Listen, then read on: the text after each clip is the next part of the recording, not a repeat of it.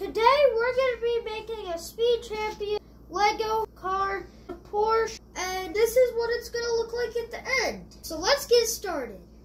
Building the human, you can change it to a human, his hair, and a helmet.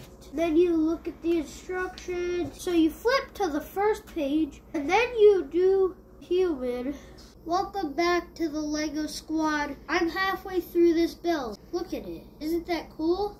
I'm almost to the end. So this is my car after about an hour. Isn't it cool? 3 hours. Look at it. I've just been following these instructions. Pretty cool. I put the tires on a little earlier. That's fine though. Right now I'm building this piece. Goes to right here. And that's it for now.